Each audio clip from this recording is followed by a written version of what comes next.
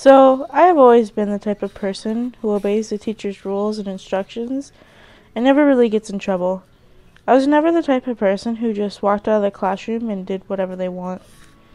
I believe I was in second or third grade when this story takes place. But we were in class, probably at playtime or silent work time, but my teacher had left the room. I stopped whatever I was doing when I realized I had to pee. Like, I really had to go. I sat there kind of squirming and waited for my teacher to come back. Eventually, my friends noticed that I was squirming and they told me to just go. They'd tell the teacher where I went and that it was an emergency.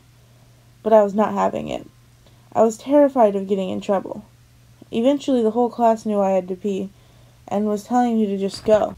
So I slowly started to walk towards the door, kind of believing them. Then I started second-guessing them. So I just stood there. I stared at the door for a few minutes until I felt something, and I froze. I had peed my pants and all over the floor. I started sobbing. I wasn't embarrassed. No one in class was laughing. I started crying because I was afraid the teacher was going to get mad at me for peeing all over her floor. When the teacher came back, she rushed over to me and asked me what happened. And I tried to explain, through my tears, that I didn't want to get in trouble for leaving. She told me if she wasn't in the room and I really had to use the bathroom, that I could just go, that I didn't have to ask. And then she quietly cleaned up my pee from the floor.